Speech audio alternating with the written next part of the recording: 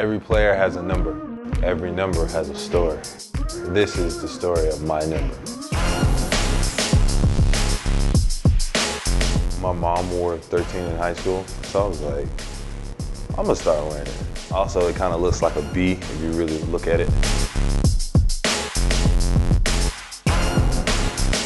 I feel like she enjoys it, so just seeing her son wear her number, I feel like that's a terrible moment for her.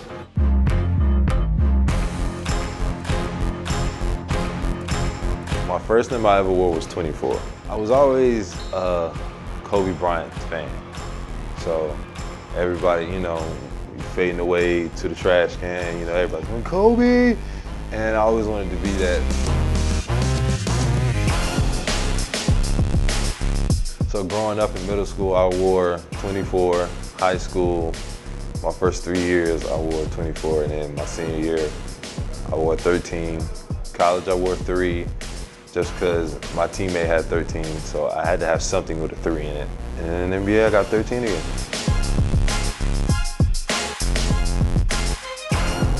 I don't think it is. You kind of notice, oh, we got the same number on, yeah. It's kind of a cool thing going on. I feel like that's a moment where I like to joke about it. But after that, it's kind of toss the ball up and we're on different teams.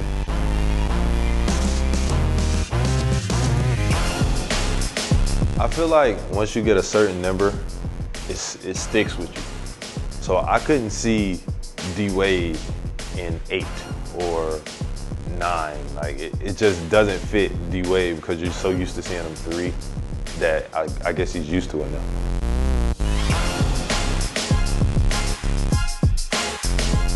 It's an incredible feeling because just knowing that people support me. Some of the kids want to dunk and be 6'10" and be athletic, and they wear your jersey because they want to be like you. It's an incredible moment for me.